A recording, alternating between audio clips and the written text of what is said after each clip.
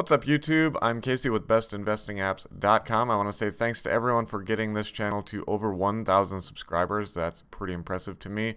And today we're going to dive in depth to something that's been causing a lot of you some confusion, and that is managing and creating pies with M1 Finance. We're going to do that in detail. Let me apologize first for the weird editing. You may see some colored boxes on the screen. At times, those are covering up my account information because M1 has account numbers all over like every single screen that I'm trying to use for this video. So it's been pretty challenging. I'm trying to do the best I can with it. Let's get to it.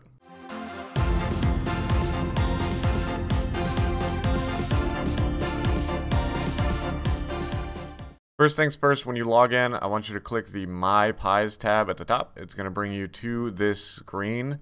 Yours may look slightly different. I'm going to explain this all in detail. There are three segments of the screen. The Unused Pies segment says I have no unused pies right now, which I don't. The My Portfolio segment right here, which is, it represents the pie that's being used in the current portfolio selection. So right now, if you look up here in the corner, I'm going to click this drop down. Boop, here it comes. And this little blue tab on the side here is showing me that I have my Roth IRA account selected. So this My Portfolio is representing what's in the Roth IRA, and I actually named my pie IRA portfolio, so I know it helps me with confusion. You can name these pies. I'll show you how in a minute. So anyways, Roth IRA currently selected. The portfolio that's in that is right here. The ones that show up down here in other portfolios, these are pies that are being used elsewhere. So if I click on my individual account, you'll notice that the pie switches up here. So now the IRA portfolio is in the other portfolios section. The main pie that I've named mine is up there. So these titles here, you can name anything. So as I switch back to Roth IRA shows up here. This is important to know because a lot of people get confused. You can't tell what pie is being used where. This is how you can tell from this screen. The next thing I want to mention is this little triangle drop down arrow over here on the side.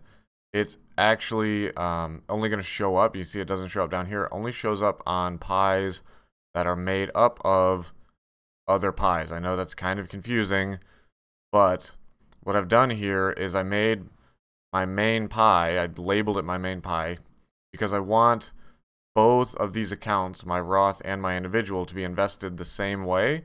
I just made my main pie, I created that the way I wanted it to be, and then I invested my IRA portfolio into the main pie. I know that's confusing, but you can do pies within pies, and that's what I did there.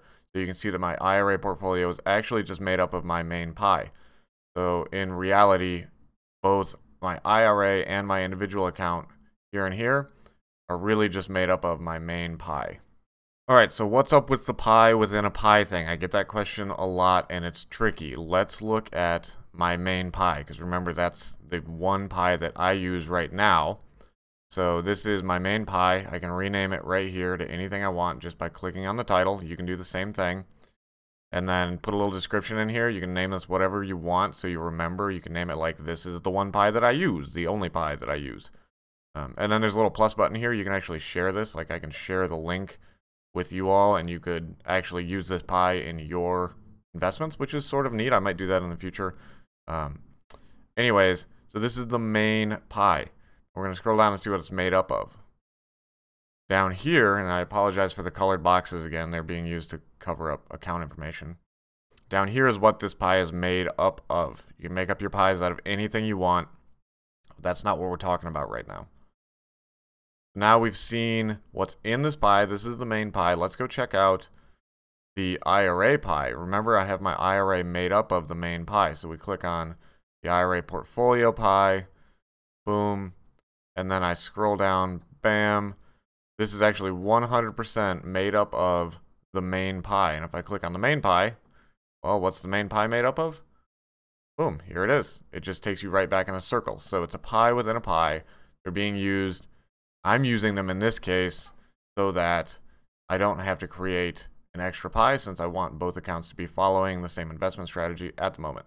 So the one part that we haven't talked about yet is the Unused Pies section. Now, if I want to create a new pie without actually applying it to my account, this is important because if you mess around with your portfolio, that's attached to your account. So if you click on portfolio up here, and then you mess around with the pie, let me go over to individual. You mess around with this, it's gonna alter in real time what's happening with your investments. You might not want to do that, so you come over to My Pies. You want to make a pie without actually having it live. You come in here to the unused section, create a new pie. This is where you make your new pie. So I want some Amazon, I want some Apple, I want something with communication services, whatever. I'm just making stuff up here. Get whatever items you want, search things up, find the stuff that you want to have. I want some of this, why not? Add that in there. Boom. Click add right here. Now it's going to create a brand new pie. It labeled it 2/22/2018. If I click on My Pies, you'll see that it just showed up here under unused. It's not being used right now. This isn't messing with my actual portfolio. It will if I add it, but it's not right now. So I come in here. I want to name this so that I don't forget what it is. And then I'll put a description, not being used yet, work in progress. Boom. And then I save those changes and I come back to My Pies. Here we go. Under unused, we have the test pie, not being used yet. Bada bing, bada boom. Not so bad, huh? That wraps up our video on how to make and manage pies with M1 Finance. If you have any tips and tricks of your own or you do it differently, leave us a comment in the comments below. I always take a look at all of those, so I'll be sure to read up. Thanks for taking the time to get us over 1,000 subscribers on YouTube. And don't forget to check the show notes below. I will have my M1 Finance referral link where you will get $10 if you sign up using my link down below.